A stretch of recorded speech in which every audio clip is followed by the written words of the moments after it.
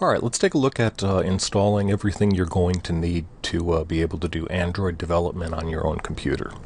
Here I am on our install page. I have a bunch of links to various things, so we'll need the latest version of Java, Java 7. Clicking on that will take us to that page. I'll actually open up all the links to start off with. We're going to need Eclipse, and we're going to need the Android Development Kit. Okay. Downloading these is fairly straightforward. There are a couple little things. So for instance, here we have the Java SE 7 version 7. So we want the JDK. That's the one that you definitely want. Not just the JRE. The JDK has the Java compiler. Go ahead and click download. Once you do that, then you're just going to want to scroll down here, and you need to accept the license agreement. And then you simply pick the particular version for the operating system that you're using. Since I'm using Windows 7 64-bit, I would actually download this version. I'm not going to download it here because I've actually already downloaded all of these things.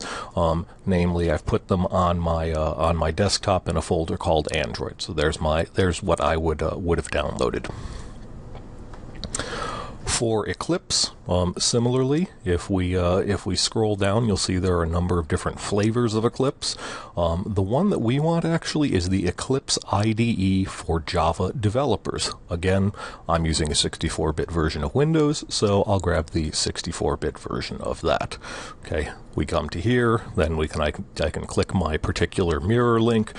It picks this sort of semi-randomly, so but yeah, you basically then again want to click this, and ultimately that will download that, give you the Eclipse, Java, Juno, etc. Okay, finally you need the Android developer, the SDK. Okay, so that's over here.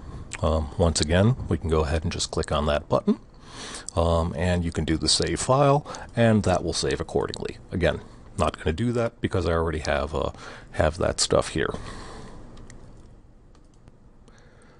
Now that we have downloaded everything, let's start with installing the first bit of tools, namely Java. Okay.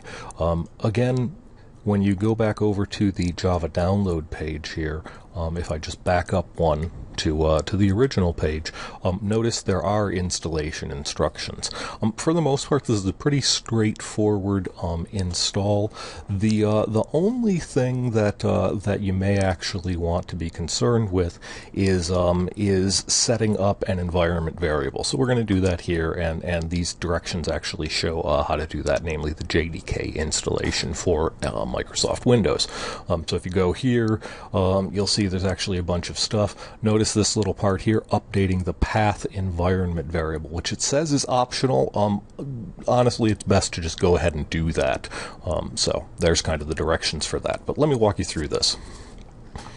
Okay, so now that we have that, let's go ahead and I'm just going to run the installer. Yes, it's asking me for my administrator password.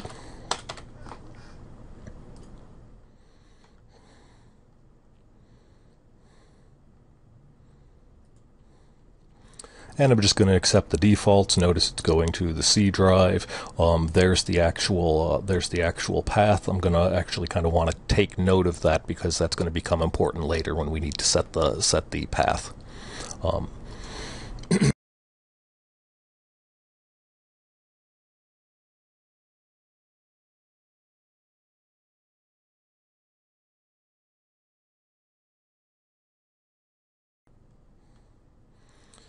So it just asks me, yes, do I actually want to install the JRE there as well? Yes, I do, so I'll go ahead and allow it to do that.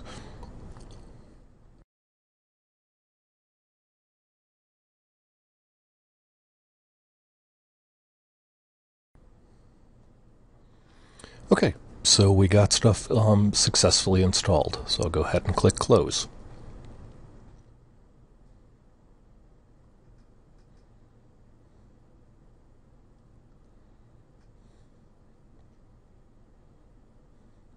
You'll notice in the background it's opening up my browser. It's actually taking me to the registration page for Java. You don't actually need to register Java to make this work. So it'll go through all this, and you can actually just close that out. Okay, so now we need to actually do those little manipulations of the environment variables.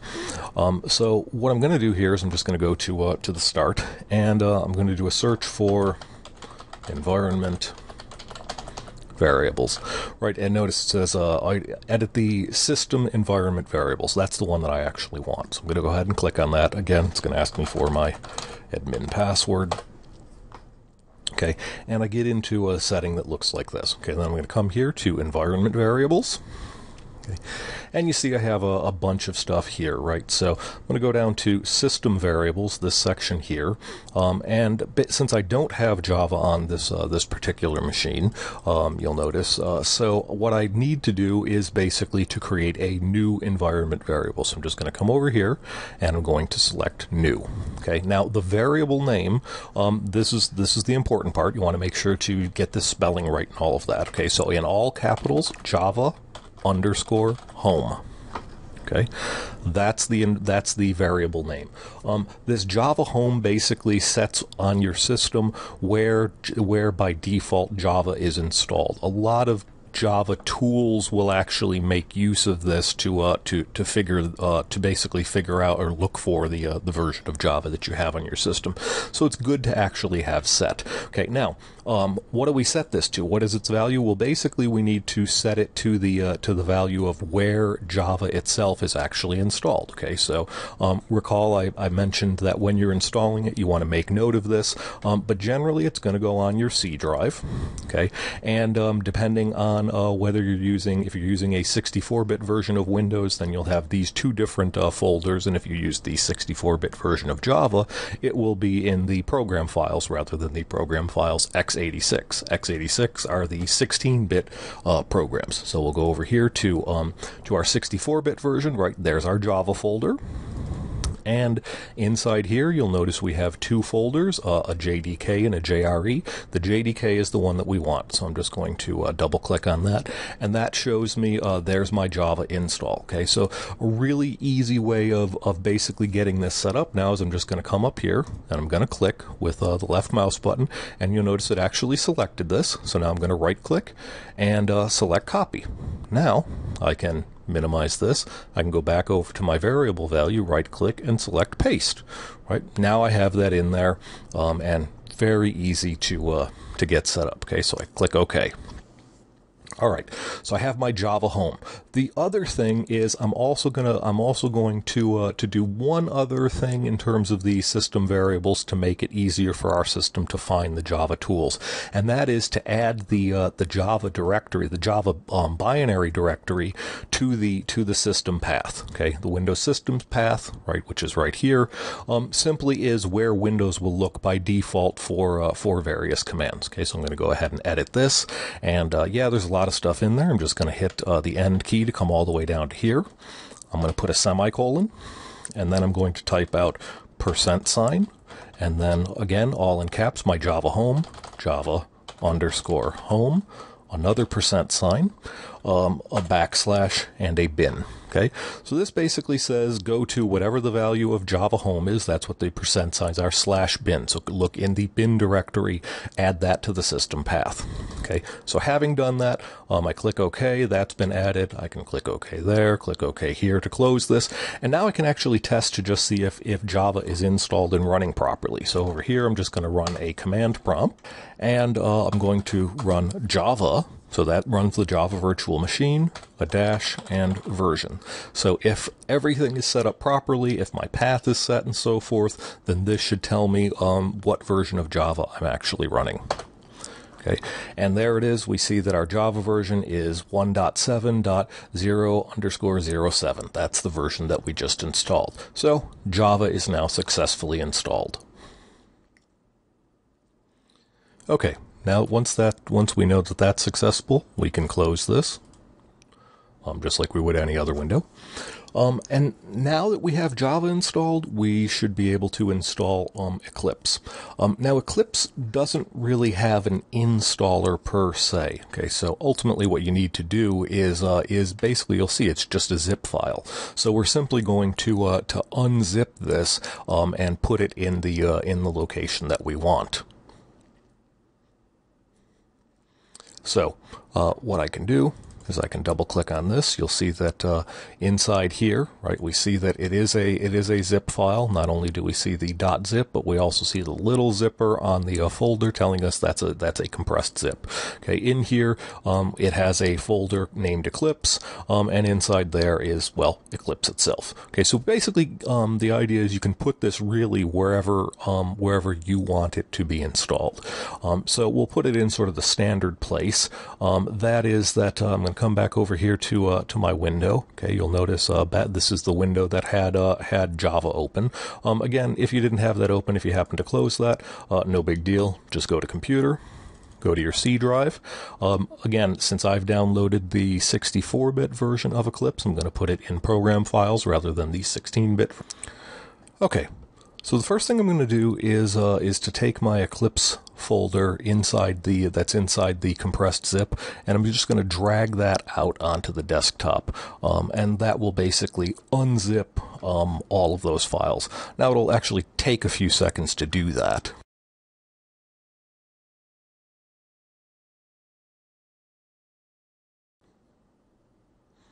All right, once that's done, let me just back this up to there. I'll still keep this open, just minimize that. I'm going to want to go back to C. There's my program files directory, and I'm just going to drag Eclipse down into the program files folder. Yes, I want to do that. And it's moving it right into there. Okay, so if I go in here and I can check, there's the actual Eclipse folder itself, and here's all the files for Eclipse. Now, the kind of downside of this install is that it doesn't give you one of these nice little program groups or icons in your start menu. If you want that, that's actually really simple to add. So over here, notice I'm on my start menu. I'm going to go to all programs. I'll right click and select open all users. That gives me a window that looks like this. I'll go to programs. And now in here, all I'm going to do is I'm just going to kind of right click in one of these white areas here. I'm going to go to new and say that I want a new folder. And I'm going to name it Eclipse. Okay. So there's my Eclipse folder. I'll hit F5 to sort of sort that back into where it's supposed to be. Then what I'm going to do is go back over to my program files Eclipse, and I will right click on that, and what I'm going to say is that I want to create a shortcut. And so I create a shortcut. There is my shortcut file. So all I need to do is drag my shortcut over to here. Again, yes, with the administrator password. Okay, and I can kind of rename this, tidy this up so that it looks nicer when it appears. So basically just delete everything up to the Eclipse. Yes, we're going to do that. Okay, once I have that, that means that I can come over here, I can go to all programs, and you'll see there is my Eclipse folder, and there's Eclipse itself. Okay, so I can click that and run Eclipse. All right. Now that we have Eclipse installed, let's install the Android Development Toolkit, the SDK itself. Okay, so I'm going to get rid of my Program Files Eclipse window.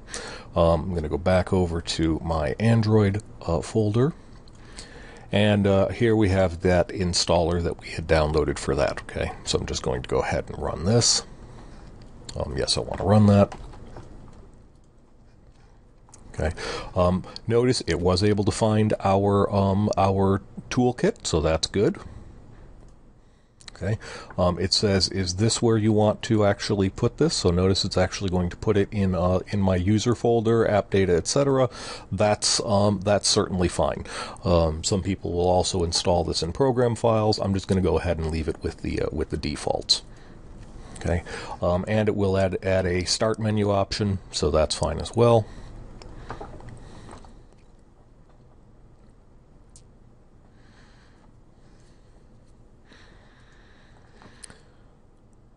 Okay, Notice then it has stuff for start the SDK manager. This is a step that you're going to need to do. This one is going to take a little bit of time, but let's actually kind of go through this, and I'll show you the things that you're going to want to install.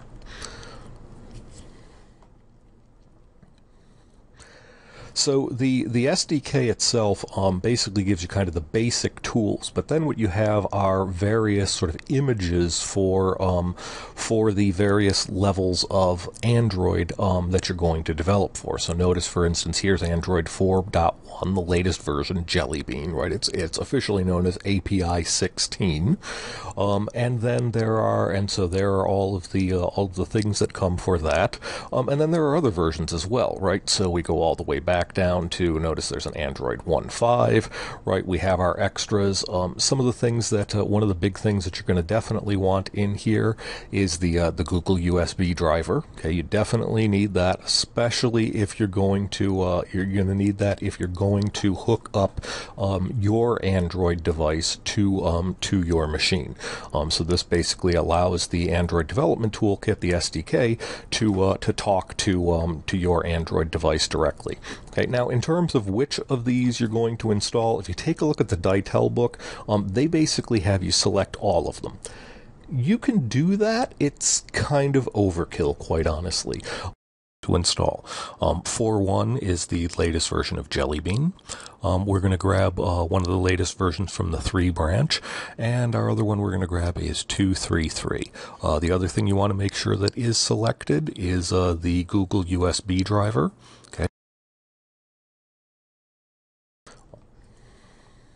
Okay, so it comes up, it says, all right, do you actually want to install all of these things? We absolutely do, so I'm just going to go ahead and say accept all, and click install, and now it's just a waiting game. It's simply wait for those particular things to be installed on your system.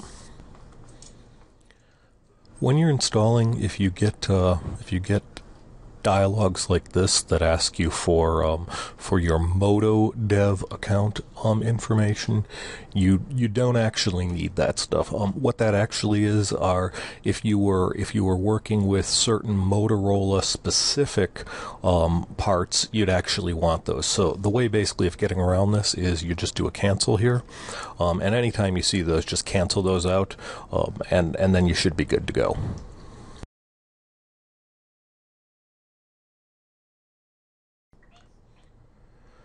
Okay, so once you got those things installed, we can go ahead and close the SDK manager. Now, the next step is that we need to set up profiles for the different virtual devices.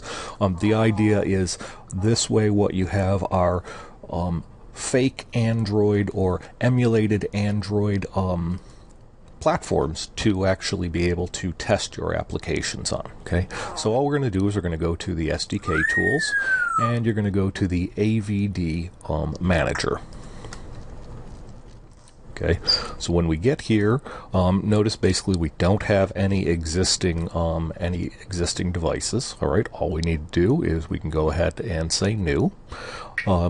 We'll start off actually with the targets. Okay, so you'll notice here under targets, I have a bunch of different things. I'm going to start off with sort of the highest level here, namely Android 4.1, the latest version of Jelly Bean. Okay, so I select that, and so I'll just give it a name, something like Android _4.1. I can leave most of this stuff in. Now, here's one of the big tricks with this. What you'll find is the first time you run your virtual device or your emulator, it'll actually take a bit of time to run, and oftentimes without any other configuration, every time you run it, it takes kind of a lot of time to run. The big trick is to enable this thing called Snapshot. Okay, what this does is basically saves the state of the emulator, which means that then after you run it the first time, from then on it runs actually a bit quicker. Okay, so I'll go ahead and say create AVD, and yes, it did in fact create that. There it is. Okay, now I'm going to create a couple more of these. Namely, I'm going to create one for the let's see, the 3.2. Android underscore 3.2. Again, make sure to enable the snapshot. And we will create our Android 233.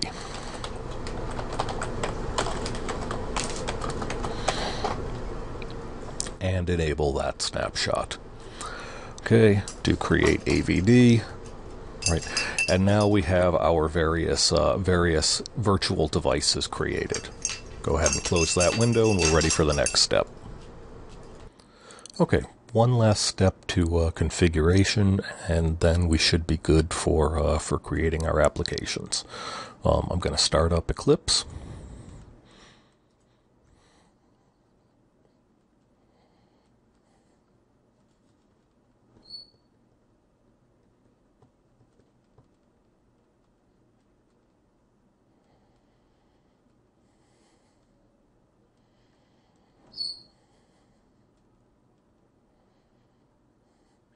I'll go ahead and, in this case, I'm just going to accept the default for the workspace.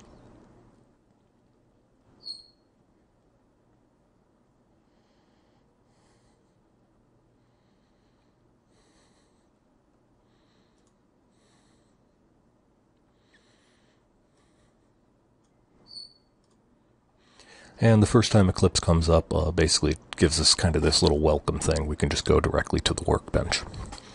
All right, so the next step is to install the plugin that allows Eclipse to talk to the Android Development Toolkit.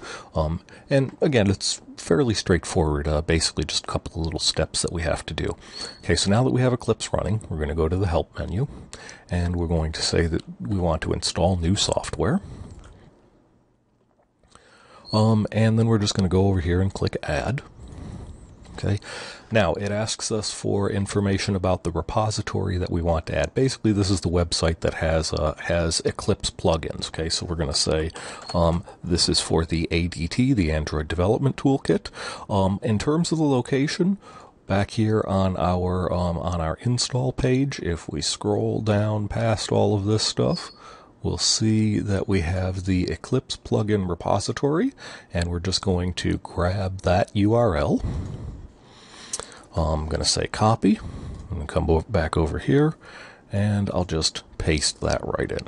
Okay, so that's the URL that we want. We click OK, and now we'll contact that website to actually find the tools that we need. Okay, so you'll notice actually it comes up with a couple of different options. Comes up with the developer tools and the NDK plugins. We don't need the NDK. NDK stands for Native Development Kit. We're not doing that, but we do want the developer tools, so we can go ahead and select that, and then we'll click Next. These are all the things that it's going to install. That's fine. And we'll basically accept the terms for the licenses. And it goes through and installs the software.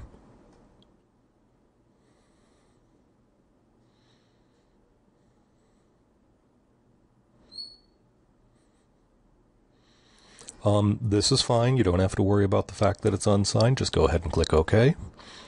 It'll go through the rest of this. Notice it does want to restart Eclipse, and you do need to do that, so go ahead and click Yes.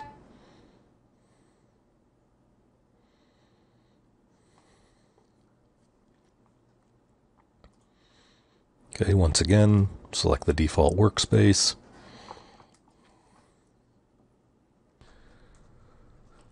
Okay, so now we need to basically just tell it where the Android SDK is. So I'll say use existing SDK, and I'll go over here to browse. Here's my home directory, and if I scroll to app data, and then go to local, in local here I have Android SDK. Right, notice it's under the Android folder, so I select that. Notice it simply says Configure SDK. That means we're good to go. I have my Next button, so I can click Next. You can decide if you're going to send usage data. I'm going to select No, and then click Finish. At this point, it's just finishing up its setup. You'll see the post create init going on here, and now we basically have our Android Development Toolkit plugin installed for Eclipse. The next step is that we simply need to try creating a basic Android app and see if it works.